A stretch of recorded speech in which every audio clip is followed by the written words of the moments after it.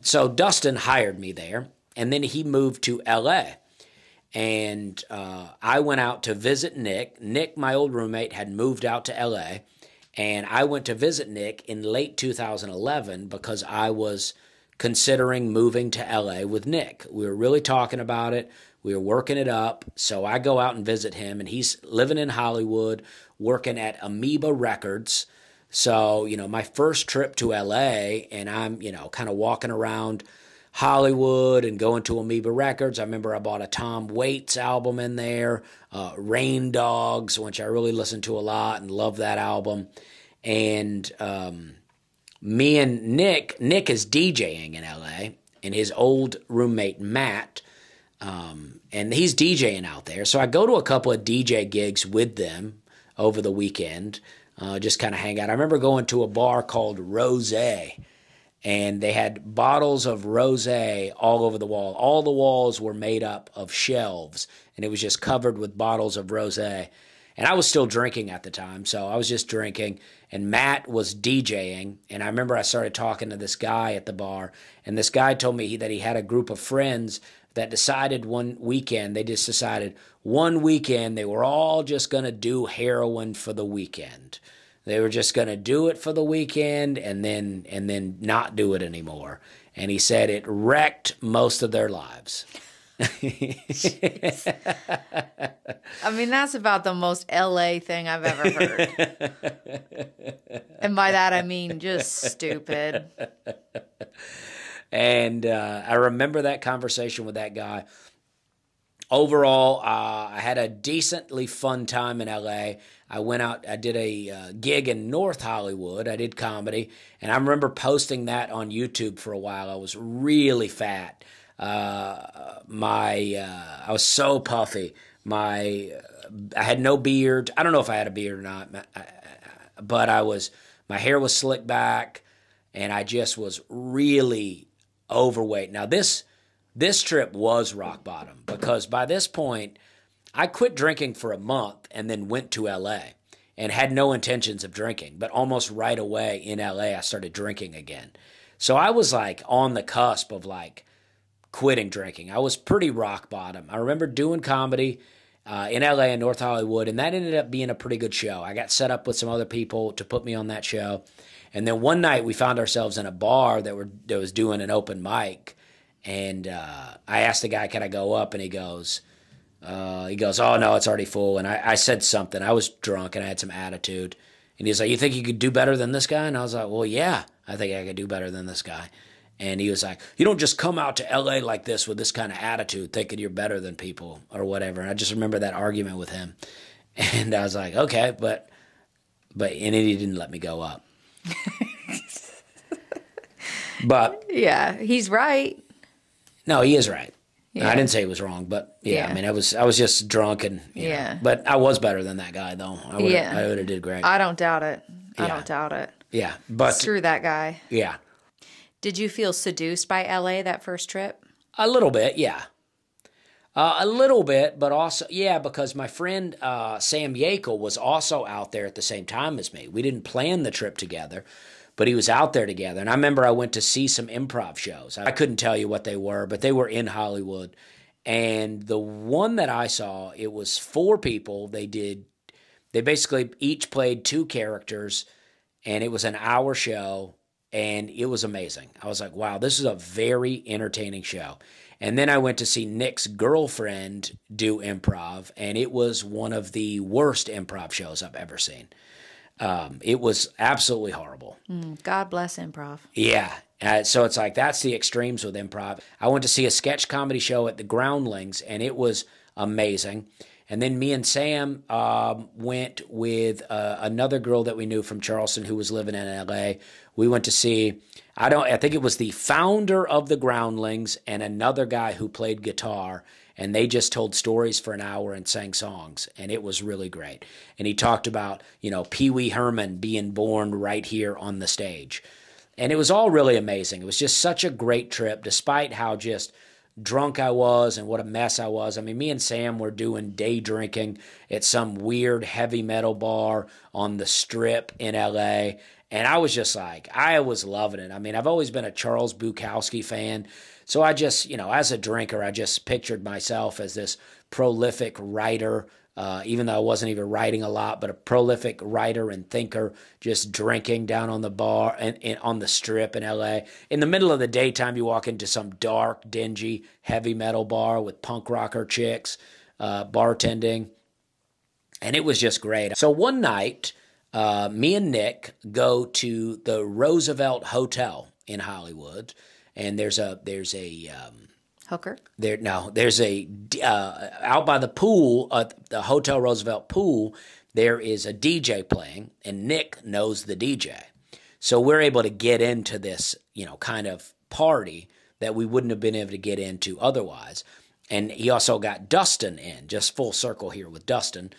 So Dustin shows up with someone, and me and Nick and Dustin are all, just partying at the thing. And Dustin goes and buys us like a round of canned Heinekens.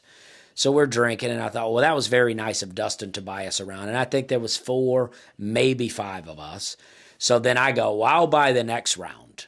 So I go and I buy a round of Heinekens for like 5 people, and it was like $50.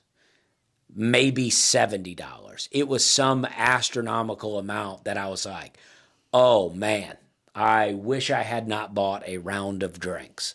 Now I was fine. I was financially, I could handle it, but it was not a comfortable handle. Mm-hmm. I was like, geez, that blows the budget. And so I got more time to be out here. Because we used to do open mic at the upper deck, which it would get really wild in there because I was drinking. And I wasn't being paid to host the open mic, but they would give me free drinks all night. So I would just tear through it in there. I would do shots in between comics. By the end of that open mic, it was wild sometimes. Now, it was a blast. People had a lot of fun. They loved coming to that open mic, but it would be completely out of control. Evan Burke said he came, like Evan's first time doing comedy. Evan was 18, wasn't even allowed to be in the bar, just got in there somehow. He always looked a little older. He got in there. I put him on stage, and then I disappeared. I went outside. I was probably out front smoking. I was back in the back doing a bar. Evan said his very first time on stage, he did 20 minutes because he was like, I don't know what to do. Mm-hmm. You were a professional partier. Yeah, and it was a lot of fun, but it ran its course. It did run its course. So that's a lot. I said a lot to just... I like to think about you as that kind of man about town partying and holding it down and being that connector of people's and maybe some lonely and sad and people going through breakups say, I need to shake this off for the week. I'm going to call Dusty and just lose my soul for a week or two or in alcohol. Yeah, I mean, well, that's pretty accurate. That's a good friend. Yeah, I mean, people would, if they wanted to party. Yeah. And also like... Because I feel like you would keep things light. Now, maybe you start yelling later on in the night, but I feel like you'd just be the kind of guy that just keeps things fun and light and listening to music and just, just shooting the breeze. Well, that's absolutely right. For the most part, that was the case. I feel like the stories that get highlighted, the stories that you remember and you talk about are the bad ones where things go awry and you're like yelling at people and you wreck your car or whatever. But yeah, I mean, there were many nights where we're just...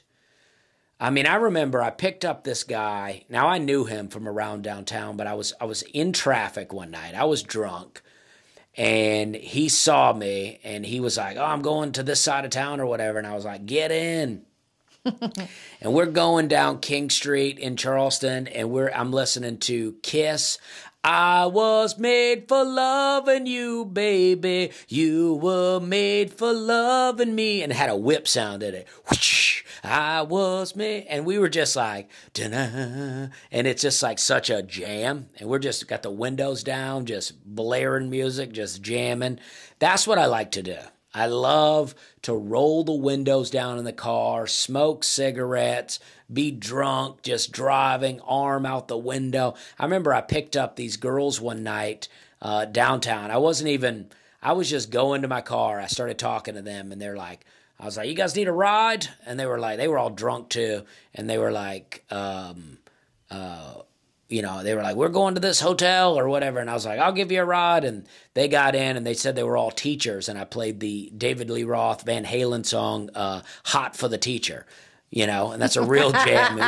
We played that all the way across, just jamming it. And then I just dropped them off. I mean, you're the cool guy around town. I used to pick up hitchhikers all the time in downtown really? Charlotte, like normal looking people, but yeah, they would just be walking, and I'd pick them up. And would you feel like you were some kind of kindred spirit to these wild souls? Yeah, usually.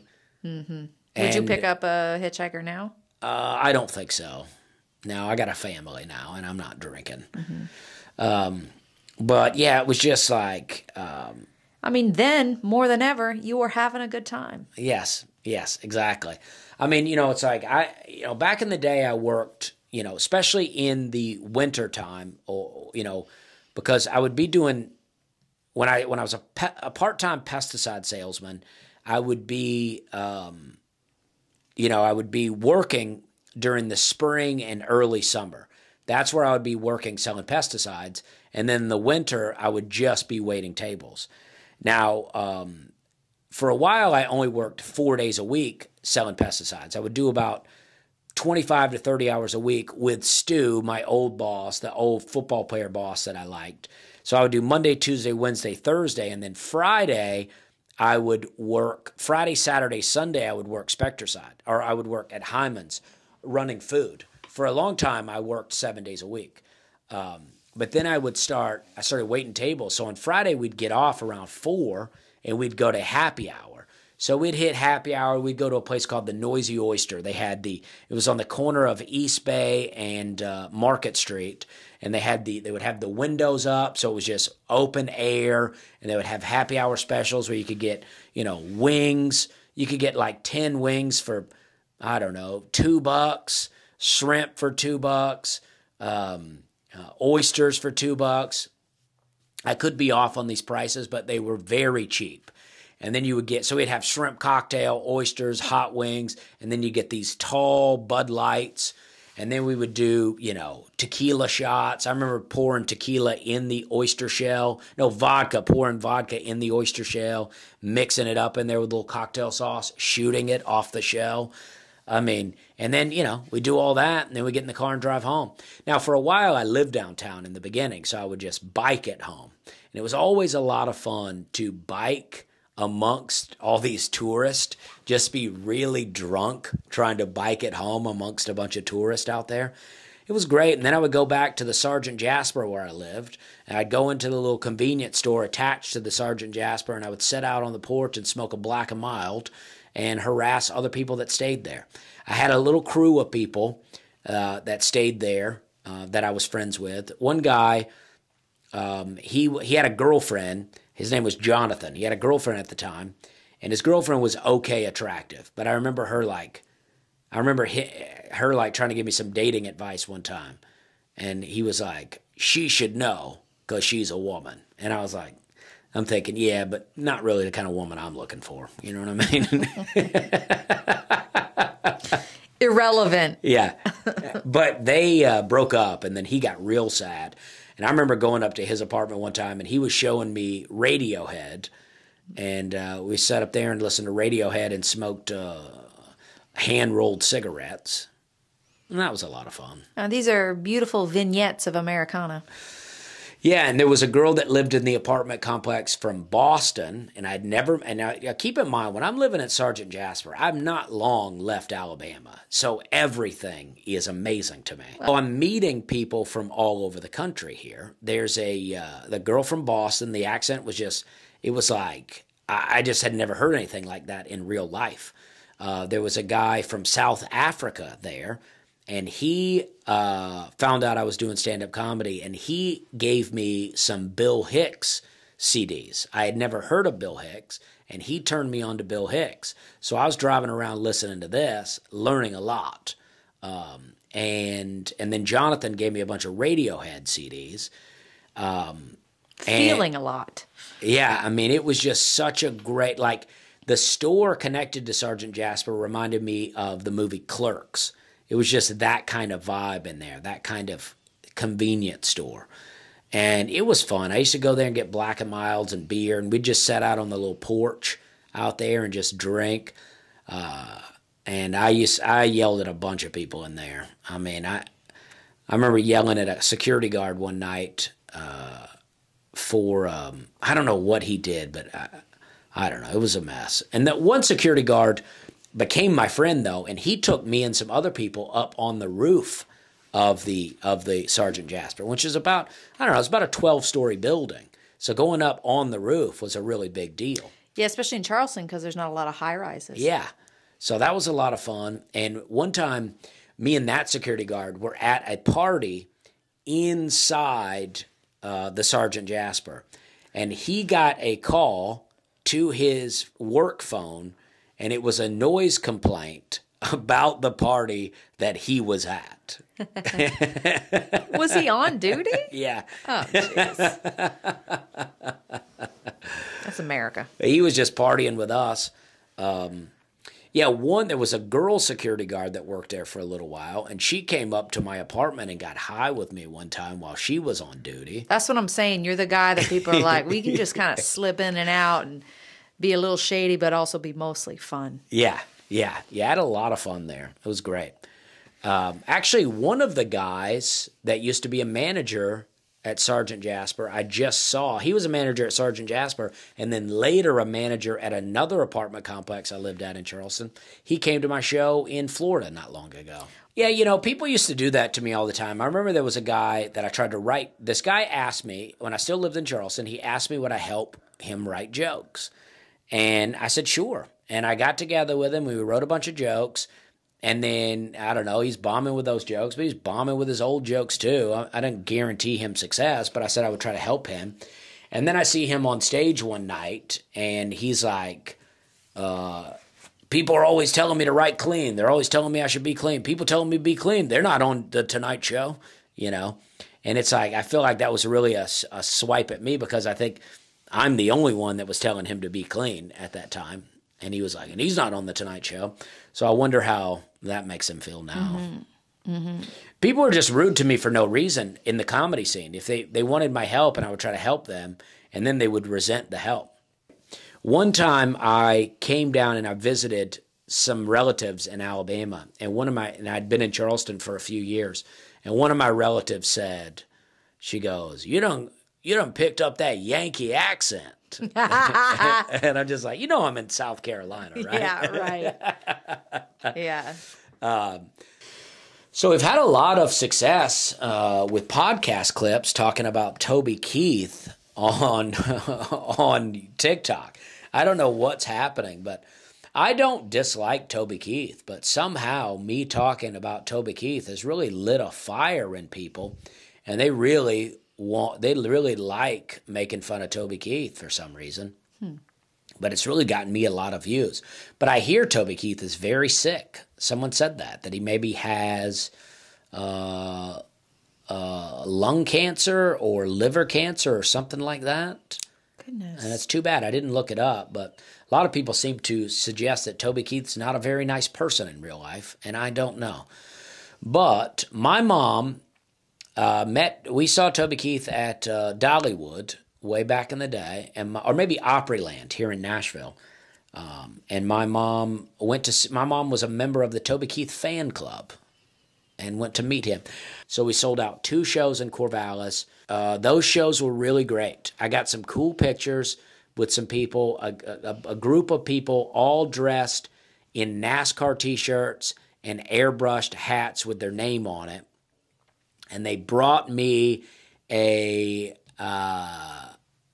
shirt, a Dick Trickle racing shirt, which I'm a big fan of. I wasn't a huge fan of Dick Trickle. I don't really know anything about him. I remember him, but the name is the funniest name I've ever heard. It sure is. I mean, Dick Trickle. I used to do a few Dick Trickle jokes. You hear that name and you want to know more. Yeah. And so those shows in Corvallis are really great. I mean, I loved it.